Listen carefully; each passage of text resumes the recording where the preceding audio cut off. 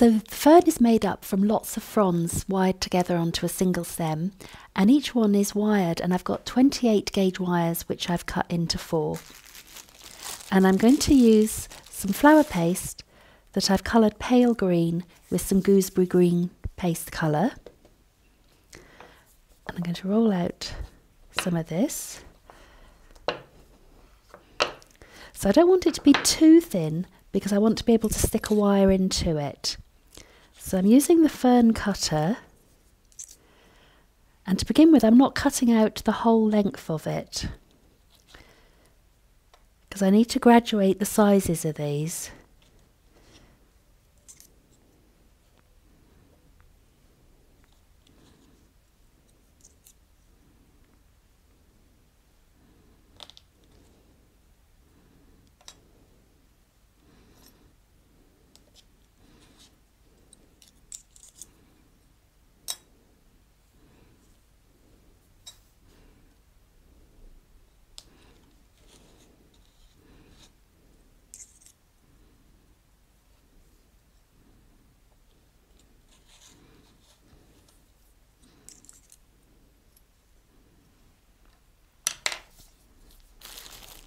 So to make some of these smaller, I'm going to use the cutting wheel.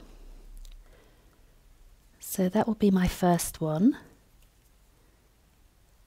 And then I'll do a pair that are a little bit shorter.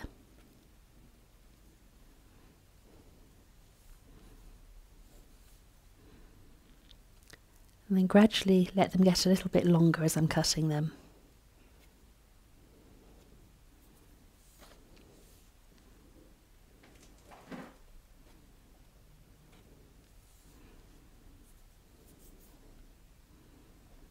But I'm always keeping them in pairs. So I've got an odd one here, so this will be on when I start cutting out from the next batch that I roll out, I'll do one to match that one.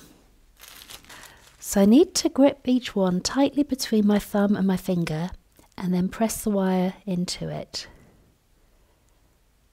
So the wire should go in so that it's completely inside the leaf.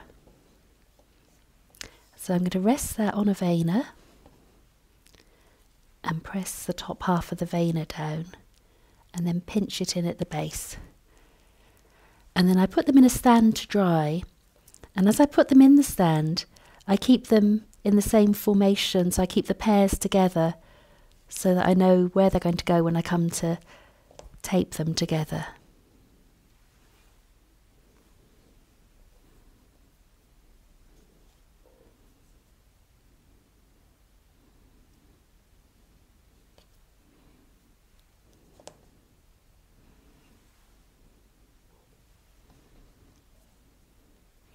If you want to, you can actually thin out the edges of these with a balling tool. But I find actually just pressing it in the veiner seems to thin it a little bit. And it makes it very time consuming if you ball each one as well with a balling tool. It's already quite time consuming by how many of the fronds that you have to make for each leaf. And I don't roll and cut too many at a time because you'll find that they start to dry too quickly and then you can't stick the wire into them without them cracking.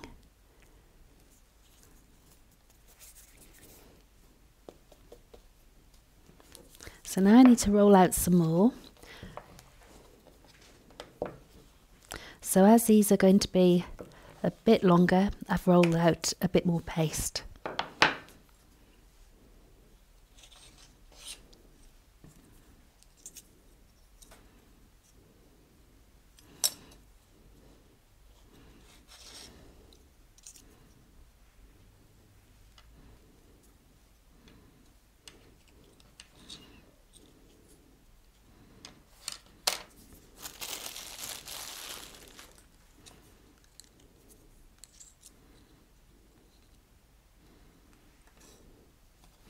So that's going to be the one to match the one I had left over from the first batch that I rolled out.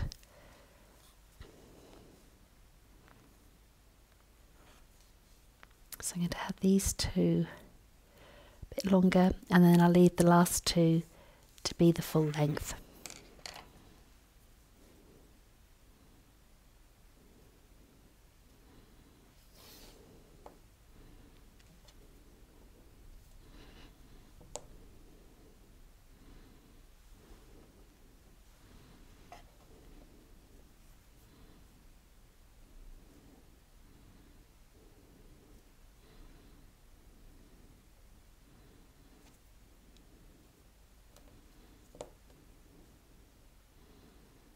So when you press the wire in, it needs to go at least halfway up the leaf to give some support to it.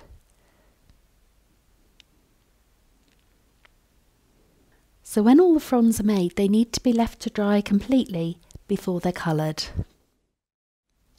And to colour them, I'm going to use some gooseberry green paste colour, which I'm going to mix with some water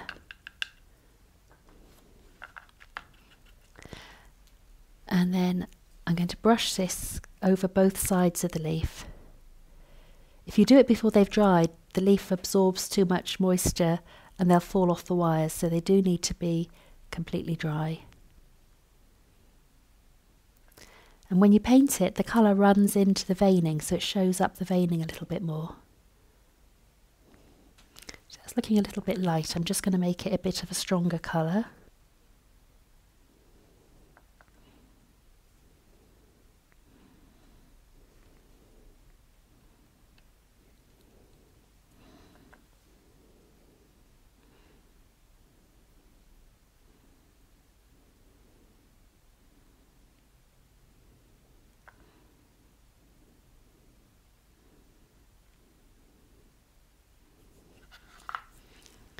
And then you need to leave them to dry completely before you assemble them.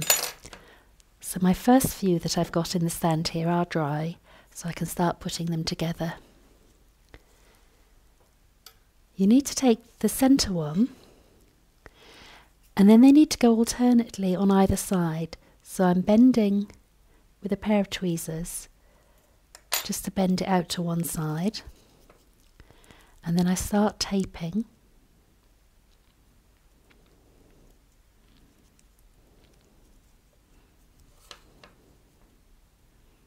I can break the tape off, and then I can actually pull the wires so that the one that's lower down is sitting right on top of the tape, and then I can pull the middle one so it's a good height. Now this one is going to go on the other side, so I need to bend it the other way.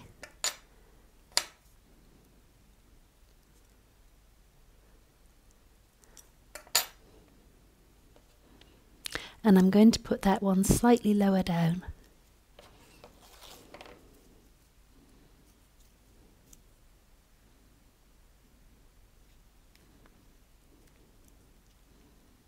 And again, I can pull the wire when I find the right one. Not that one. It's that one. So that the leaf is sitting right on top of the taping.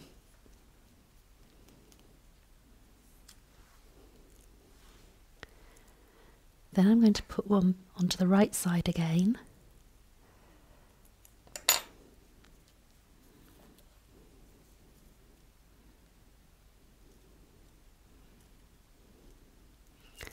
And just pull it down so it's sitting at the top of the tape.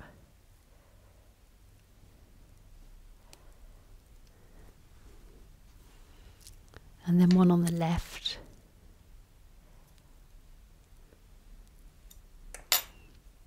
So that one is slightly lower. If you find the main stem is getting too thick, you can cut off some of the wires. If it's feeling that the whole stem is moving too much, it's not strong enough, you could tape in a 24 gauge wire to strengthen it.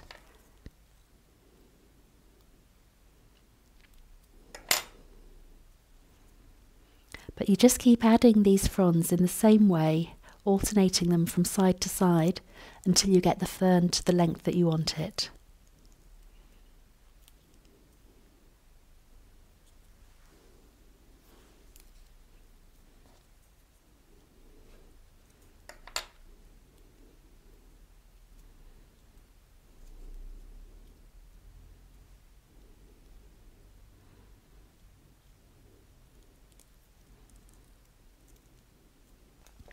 And what's nice about this is when you've got it to the length that you want it, because each frond is wired individually, you can curve it around or you can shape it to how you want it.